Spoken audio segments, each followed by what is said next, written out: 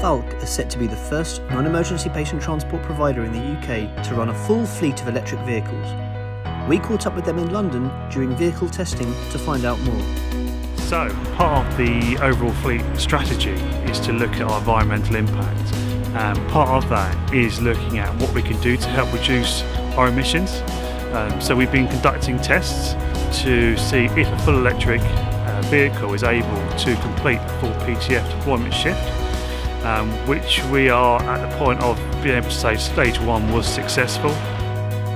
This is the future of patient transport in the UK, and even with the current status of Euro 6 engines and the development of engines that we have, the purest answer is to work down the electric route, and we know that at this moment in time it's in its infancy, and we want to be at the forefront of developing the technology and the infrastructure to operate these vehicles.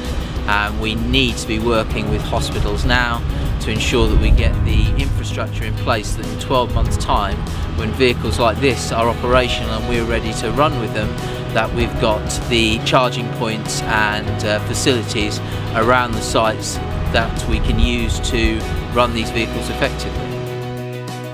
So moving forward, we're looking to introduce all those ideas, amalgamate it by actually being able to deploy this as a fully operational PTS vehicle.